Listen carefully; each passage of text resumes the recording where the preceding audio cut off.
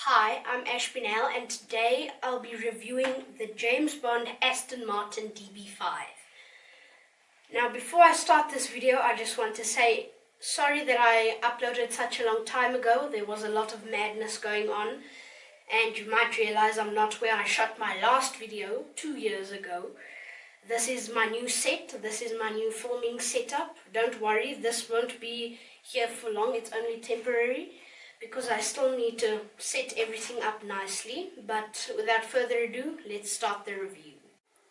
So starting the review at the front, you can see we have the number plate, which now says JB007, but can be adjusted to 3 different other number plates. And unfortunately, the design is a little bit of a flaw. It did get stuck, so now I can only show you these 2. But there are 3 others besides the JB007. Moving to the top, we have the grille, which is used to ventilate the powerful V8 engine, which also looks like a very nice detail and also is featuring in the new DB9.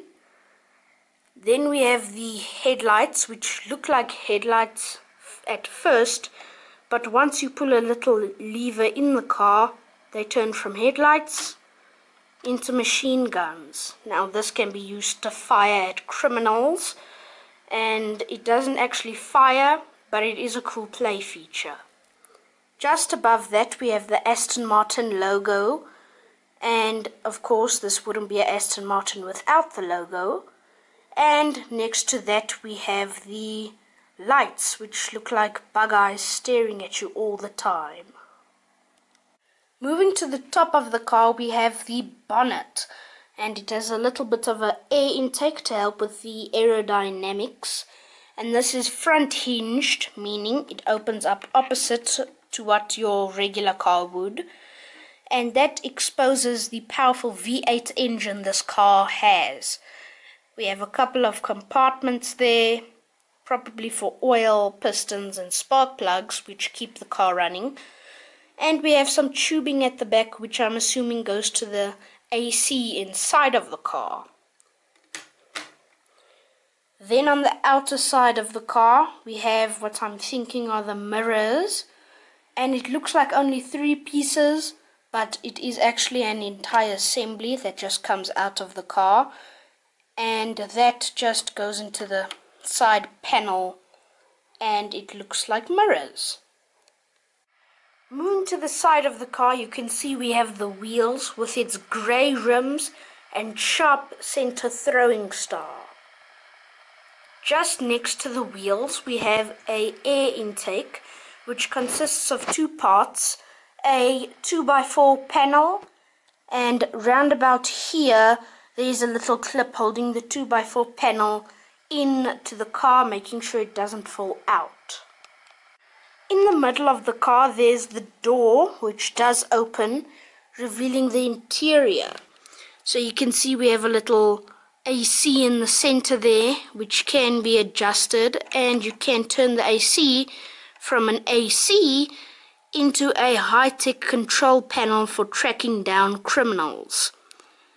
Just behind that we have the gear shift, which turns those little lights in the front of the car into the machine guns, which I showed you earlier.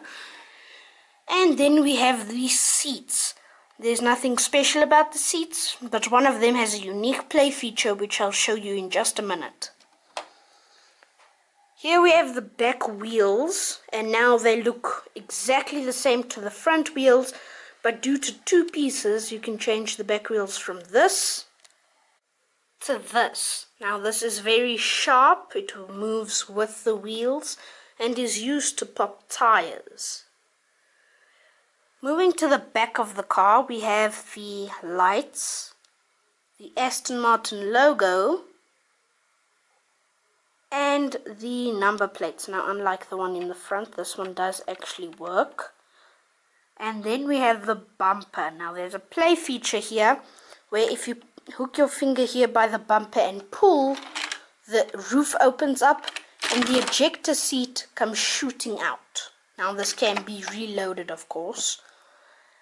Then there's another play feature here with the exhausts. When you turn the exhaust, a shield comes up to protect the car from bullets, because of course bulletproof glass wasn't back then a thing, and it looks very nice. The other side is pretty much symmetrical to the other side that I just reviewed, but when you open up the door again, this door is special because it has a compartment that opens and there's a telephone for contacting people, so that's one other thing. And here you can see this time there's a steering wheel and speedometer. Now the steering wheel does not steer the wheels, but it is just there for show. And that was the Aston Martin review. So that was the Lego Creator James Bond Aston Martin DB5 review. I hope you had fun.